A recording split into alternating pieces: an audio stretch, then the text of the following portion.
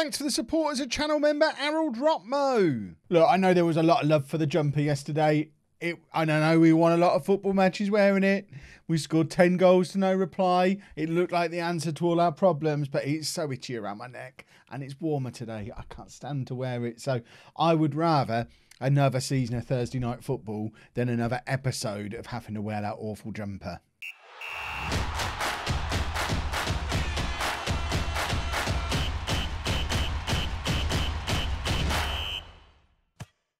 Hello and welcome to Club 4, Part 20 of Non-League to Legend. I'm Kev, and coming up on today's episode, we have our final two league games of the season as we look to backdoor Kev our way into the Champions League through the league. As you can see, if we have a little look at the league table, Chelsea not really playing along and have won a game earlier today, I think it might, or yesterday. So Chelsea beat Norwich last night. It's Sunday now.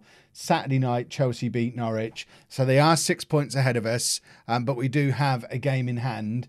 And if we win both of our games, presumably we'll end up with a better goal difference as well. So first job, we need to beat Liverpool. Second job, final day of the season, we need to beat Southampton, whilst also hoping that Reading beat Chelsea, which seems pretty unlikely because Reading are bottom of the league. So I don't think I don't think we're getting into the Champions League this way, but at least we have the Europa League final coming up on Monday as potentially another route into the final. I wasn't sure what to do for this Liverpool game because it's an away game, and my plan has always been to not use the diamond in away games because it's very attacking. But I mean, we were all here yesterday. We saw how effective that diamond was. I don't really know how I can avoid using it. So I'm not even going to try to avoid using it. And this is the team that I'm going to use. I don't feel the need to fiddle around and make too much in the way of changes. So we've got Francisco in goal. A back four of Sessegnon, Banfalvi, Van Houston and Kawamata. Vargas at the base of the midfield. Gravenberch right ahead of him. Ali behind George and Carlos up front. I think this is the I don't actually think I've repicked this team. I think this is the exact team that played in the Europa League semi-final. I think past Kev didn't pick a team before closing things off. But looking at this, I don't think I need to change anything. Like I say, we were all there. We know how well this team performed. So I think they deserve the opportunity to continue playing together. This is the first time I've done it away from home though, so it's going to be interesting to see how we get on. Siri, will you shut your face? She's everything I've said to you was on screen, and now my phone is at it. I hate Apple. And now they've heard me say it through the I expect to win today. That's probably putting too much pressure on them, but I do expect to win. I don't expect to win. I hope for a win.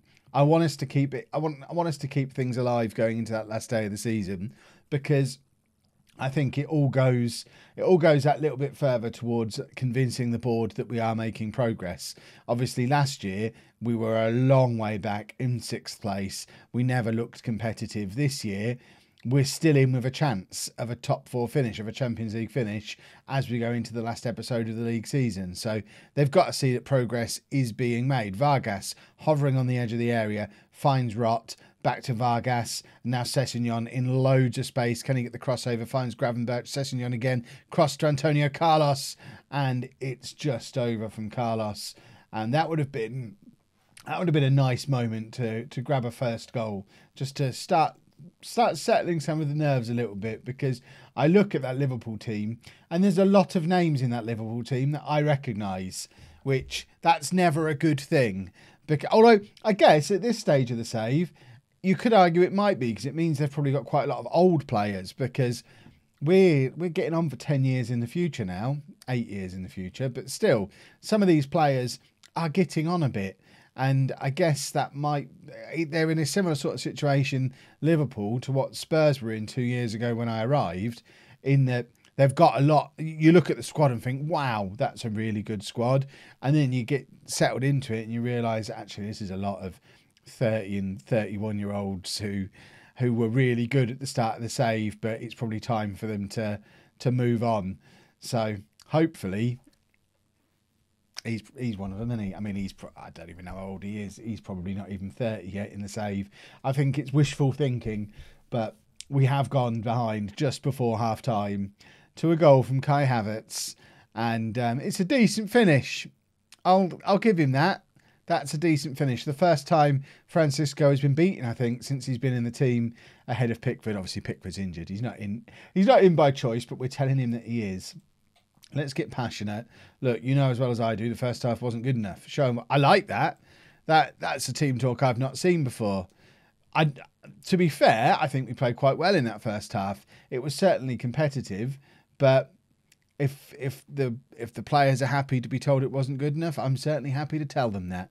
Vargas plays it forward to Dele Alli, who is looking to release Kawamata. I think it's Kawamata who was overlapping. In fact, it can't be because he's stayed up there. That must be Kawamata back there. I guess the one change we probably could have made from the cup game is Jair probably is fit enough to be starting again now, and I do feel like he probably needs to be in this team because it gives us that extra little bit of attacking oomph. I am also feeling that maybe the 4-3-3 is the way to go for big away games.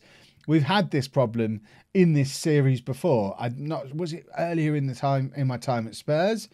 I think it might have been when we were at Barnsley, where we would look really good until we went away from home against the really good sides. And I don't think we can go away from home against a good team with a positive mentality and 2 players up front and expect to not get beaten. And I think we've learnt that today. We're going to have to accept we're not going to be in the Champions League, at least through the league. We've still got a good chance to get there through the Europa League, but we're going to do a triple change. We're going to bring Jair on as well. We're not going to get there through the league because we've messed up a little bit tactically here today. I think it's the first time the Diamond's been beaten, and I think we do need to use it sparingly. And by all means, use it for the home games. Use it for the games we're supposed to win. Those frustrating games where we're not scoring goals, that's the time to do this. But those games where previously we were keeping things tight with the 4-3-3, we're now losing 3-0. We weren't losing games like this before. So this is it's 2-0, so that goal has been disallowed. But this is the kind of game where we perhaps would have benefited from keeping things tight and nicking a goal late on. And that's not what we've done at all. And it does give me a little bit of food for thought for that Europa League final, because if we go there and do this and Valencia just counter-attack us, then we're going to lose, aren't we?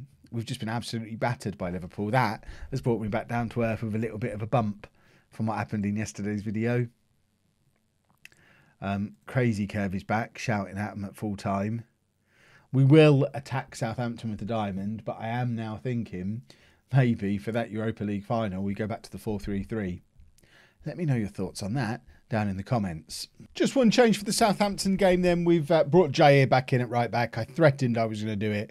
I have now done it. I've also not got a goalkeeper on the bench because Pickford's still injured, and the lad who was there is unavailable. He's doing, I guess, under 23s or something today. No, Jadon Sancho's our substitute goalkeeper, and I'm sure he'll have a lovely time doing it. He's been injured for a while anyway. There's no fear of him having to come on, but he's there just to be involved.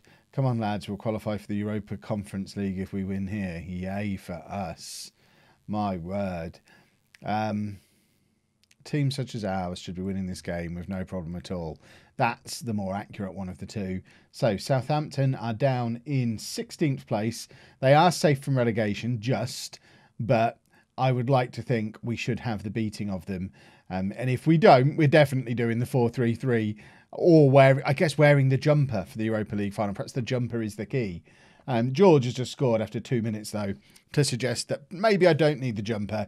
Maybe it was, as suspected, I was just being a little bit too ambitious against, although a Liverpool side that's had a relatively poor season, they're still Liverpool, and as such probably should have gone there with a little bit more respect in mind rather than trying to just smash them the way we smashed Arsenal, because the Arsenal game was at home. They were ripe for the smashing. But Southampton are coming at us here to try and get this stay in the game.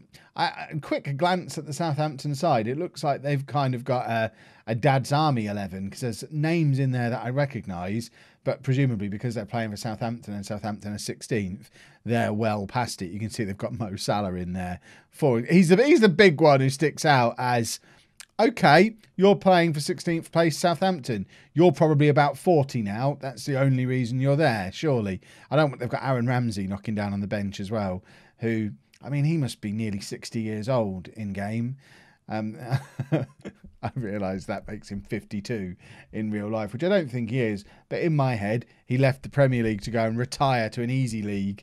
I know probably the reality of the situation is a little bit different because I hear Juventus have got some quite good players and pay a lot of money. But still, he left the Premier League to go and retire to an easy league. So he must be in his mid-30s, even though he's probably mid-20s. I guess. Look at me, almost knowing stuff about modern football, but not quite knowing enough to have anything valid to say. Frustratingly, it does look like Chelsea are slipping up against Reading. So if we had have picked up our 3 points against Liverpool, we might have actually, I mean, in actual fact, we wouldn't have been. We'd still have been a point behind them. So I guess they're drawing against Reading. So we're not going to worry too much. But here is Jaya. This is what we've missed while he's been injured. Look at the ridiculousness of our right back doing that. Having him and Sessegnon as our fullbacks, it really does tell me that we don't need wingers, because those two are quite capable of being the wingers. What a goal from Dele Alli to get his 20th goal of the season. He is... I wish he was 5 years younger, because I would build the entire team around him, because he has been that good this year. And I feel a little bit like I maybe should have given him a bit more game time last year when Gibbs White was dominating the attacking midfield position. But then I couldn't notice Dele Alli because I was too busy fighting off all the people demanding Maddison. Clearly, Ali was the man all along. Maddison will get his year next year, I guess. We've had the Gibbs White year. We've had the Ali year. Next year will be the year of James Maddison, and he'll emerge just accidentally, probably the same way Dele Alli has. He'll come through as my left back or something, just in a position I wasn't expecting him to be playing in. There is veteran winger Mo Salah going off. We can now safely look at him and see how old he is. 35 years old now. Joined on a free transfer from Barcelona last summer. Barcelona spending 39 million on him seems a little bit weird. To be fair, it was only 2 years ago he was scoring a decent number of goals for them, though. So he's not completely past it. If I'd have been at Barnsley, I think I'd have been keeping an eye out for that as a potential transfer. Right, Rott, in fact, is going to come off. We're going to bring Victor on for Rott. We're going to bring Rosso on for Maddison and just swap those two over. Rosso definitely more of the support striker of the two.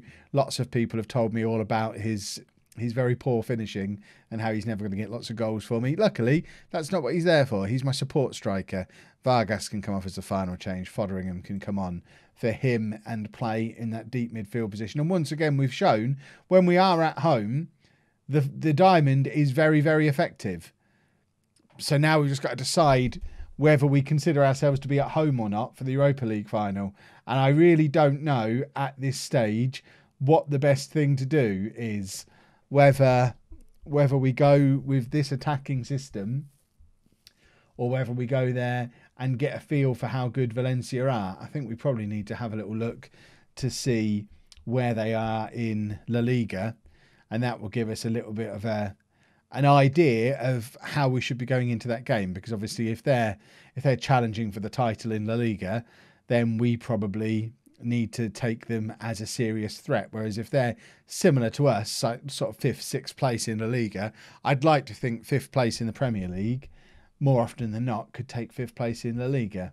Certainly in Football Manager land. Maybe that's not always the case in real life, but in Football Manager, the weaker Premier League teams are always a little bit better than the weaker teams in all the other countries, because there's so much money in the Premier League compared to those other leagues. I know in Spain you've got Real Madrid and Barcelona, and they've got oodles of cash and throw massive fees around, but once you get beyond them, the rest of the league doesn't have anywhere near the kind of money that Premier League teams do. What is happening here, by the way? This is what happened against Everton a couple of games ago.